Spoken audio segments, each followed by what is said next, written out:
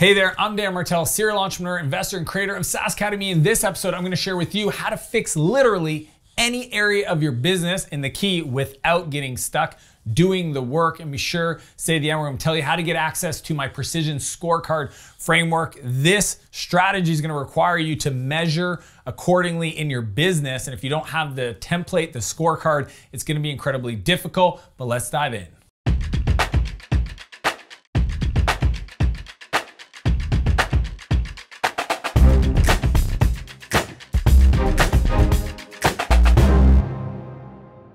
So a few months ago, I was working with one of my private coaching clients, and they have a big business, but they were having a really hard time with the marketing team. Not necessarily with the person. I always ask myself, is it a people problem or a process problem? They didn't have an issue with the person. They thought that they're the right person and that they had the right, culture and drive, and they really want to make it work, but it was literally 2 months of missing numbers. And at the end of the day, my world, if you can't get a problem fixed within 6 weeks, there's something wrong. There's something wrong in your approach, something wrong with the people. We need to figure it out.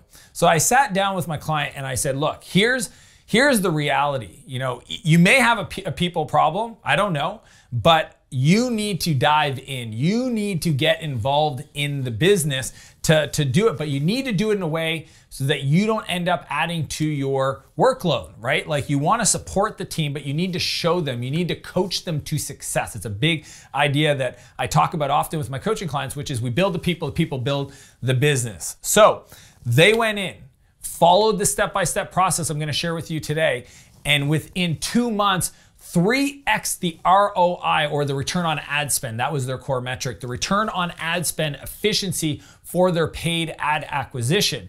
Why? Was it that they learned some magical new tactic? No, they just followed a process for fixing a problem in their business that is a skill, not a default character trait. It's not something, if you don't know how to do this, then it's not your fault. So I'm going to walk you through exactly how to fix any problem in your business today. Strategy number one, deep dive. So the first thing I shared was the fact that they need to get everybody on the same page, okay? We need to deep dive into what's broken. It doesn't matter if it's a sales funnel, a marketing funnel, product, or whatever is broken in your business.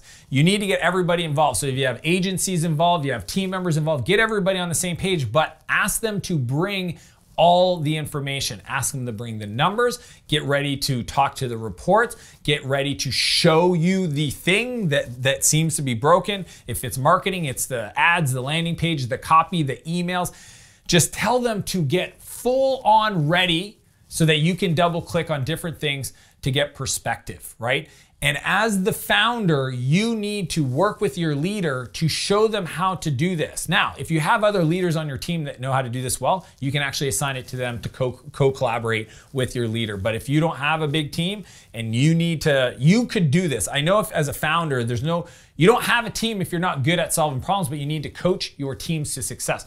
So step one is to go deep dive, look at it, walk through it, like analyze it, look at the creatives, look at the numbers, figure out from your perspective, working backwards from the customer's psyche, what is off about this, and just keep pulling the string until finally you go, oh, I really think there might be something here, and here that's off, and we need to go and do some research around that, okay? Number two, benchmark. So when I say we need to go do research around it, what I mean is we need to figure out what the industry norms are. So if we're like, hey, we're not getting high click-through rates on our ads, what's industry norm for our category, for our industry? How do I find that?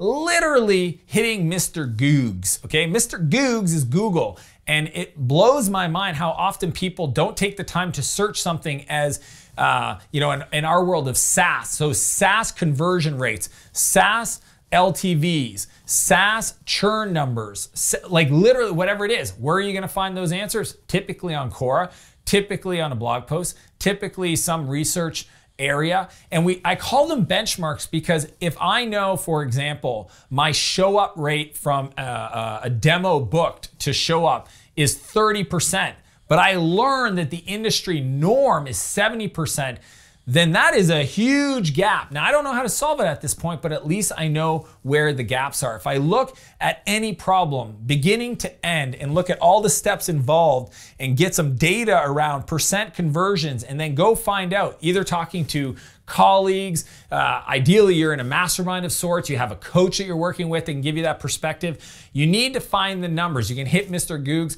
but what you want to do is map out that funnel, figure out where the biggest gaps are, and then go try to reverse engineer who's doing this well. So the one way I do this that I share with my coaching client was go to your competitors and get remarketed to. Go look at their ads. You can go look on Facebook. Literally any Facebook page, you can go find out what ads are being run right now in the market and click the ad, go through their marketing funnel to figure out what are they doing that's different than you are. It's the copy, it's the positioning, it's the prompts, it's the landing page, the payoff page, the email sequence, the phone call you got from a rep. It's all these things that you just need to literally go into the industry you're in and reverse engineer, become an expert. Now, you can do this, you can ask your leader to do this, but you need to figure out what the benchmarks are. Once you have the deep dive, you have the benchmarks, now we go into step 3.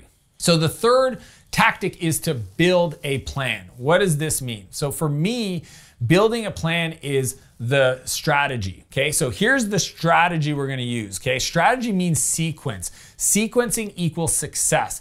If we don't figure out the right strategy and sequence and get clear on the outcome goal, then we could build a plan that's not really gonna have a huge impact, right? So I'm always looking, if we look at that funnel again, maybe sometimes it's like we don't have the data. So then you say, well, first plan is instrument the metrics. And I would say that's true for 60% of the people. They're trying to work on churn. What's your churn at? We don't know. Why? Because of the way our billing happens, it's not clear. Perfect. Step 1, figure that out. Okay. Step 2, go test this idea. So try to run multiple parallel tracks. Again, don't lead any it, guide them to do that. Your leadership team, your team, guide them to go do it and have them report back to you. If you want an incredible book on this topic, it's called The 1 Minute Manager Meets the Monkey. And it's probably a 90-minute read that talks about, the monkeys on other people's backs and to not accidentally take the monkey and put it on your back and then end up having a whole bunch of work to do. It's definitely what happens to sole contributor people in a business that get promoted to management because they feel like that's how I add value, that's how I'm helpful. It's actually harmful. So building the plan, getting clear on the sequence, getting clear on the areas of focus, getting clear on the outcome goal and the metrics that we should be hitting based on your research from the benchmark. That's how we start to at least find a go forward strategy. Number 4 is probably the most important. You could literally do none of the 1 to 3. And if you did 4, you would be directionally better and probably more productive than what you've been doing to date if you're stuck. And that is the review cadence, okay? So the review cadence is saying to the team, we're going to look at this problem 3 times a week, potentially. If it's a big problem, 3 times a week, Monday, Wednesday, Friday, until it gets better, until it starts to resolve itself. Or maybe it's twice a week, Tuesdays and Thursdays. Maybe it's Tuesdays and Fridays, whatever it is. You choose the review cadence based on the importance and the value and the ROI of it being solved in your business. If you're like, hey, if we crack the nut on this problem, it's gonna unlock all of our revenue and growth potential. It could be a marketing problem, it could be a CS problem, it could be a product problem, it could be a lead gen problem. If that is your biggest opportunity, lever to pull in your business, then set it 3 times a week. And the reason why is when people know they're going to be held accountable, okay? And I always say there's this performance triangle of high performance cultures, okay? 3 parts of the high performance triangle culture or triangle is 1, clear outcome. We're going to this mountaintop. You got to be very clear on the outcome. Number 2, who's accountable? You're accountable for this. So you got to be clear on the team who's involved in solving this problem and be clear about the accountability. And then 3rd, here's the number or numbers, no more than 3 ideally, but 1 that we're gonna use to give us feedback to know if we're making progress. If this number is going good, I'm gonna be 2 thumbs up. If this number continues to go sideways or declines, we're gonna have an uncomfortable conversation. And we're gonna review it on Monday, Wednesday, and Friday until it resolves itself. If you just did that, human nature would want people to perform. So they're gonna try to figure out all this stuff I just mapped out. If you wanna get there faster, follow these 4 steps to fix any problem in your business within the next 6 weeks. So quick recap of the strategies. Number 1, you got to do a deep dive. Number 2, figure out the benchmarks. Number 3, build a plan. And number 4, review cadence.